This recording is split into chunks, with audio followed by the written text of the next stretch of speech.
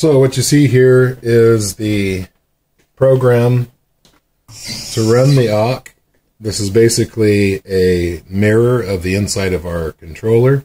It shows our set point and our current temperature. This line graph plots the line, set point and temperature lines, and they're all in different colors. As we can see, the GPU is just completely disconnected. So setting the GPU set point means nothing. Right now we're just running the CPU. The CPU that we're going to be testing with today is the 6700K. It is the Intel i7. We have it set up on the Maximus Impact 8 ROG board. As you can see down inside there, we have it fairly warm in there right now. So it's not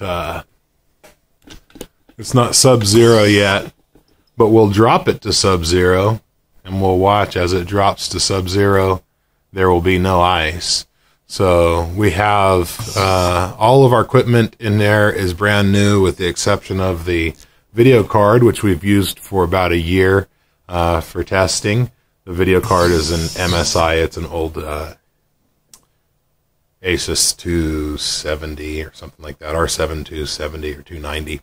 Anyway, so let's go ahead and get started with the temperature drop down. Now, as you can see, again, we've got the CPU set point and the CPU actual temperature. So we have the set point set at 40 degrees. The simplicity of the AUC is we can just set the temperature and the AUC will just go there. You don't have to handle any liquid nitrogen. The tank that we're using right now is a little 10-liter tank.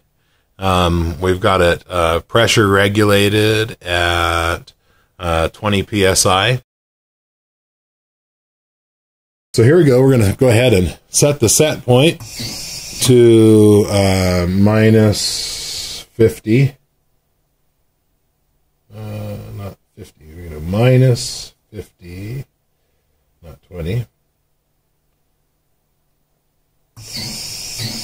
And as you can see now, our line has dropped to 50, or our set point has dropped to 50. I'm going to plot it a little bit lower than that so that you can actually see the set point. We're going to go minus, let's go down to 75, 57, 58, 59, 60. We'll set it to minus 75.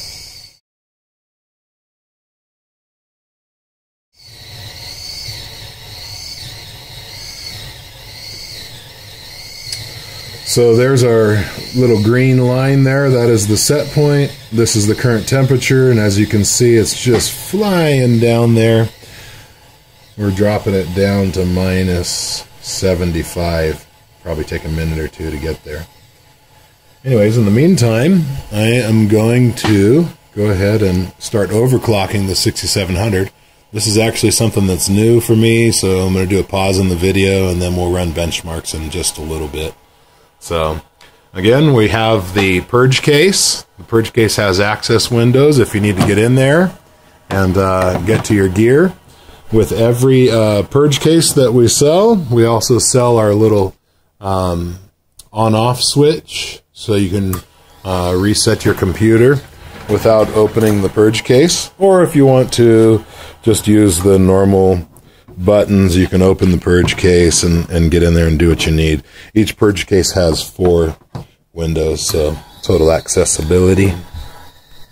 Just one thing that I do want to show real quick is our system is set up to be very, very accurate at setting temperatures. So you will see the temperature set at minus 75. It might oscillate 1 degree plus, 1 degree minus.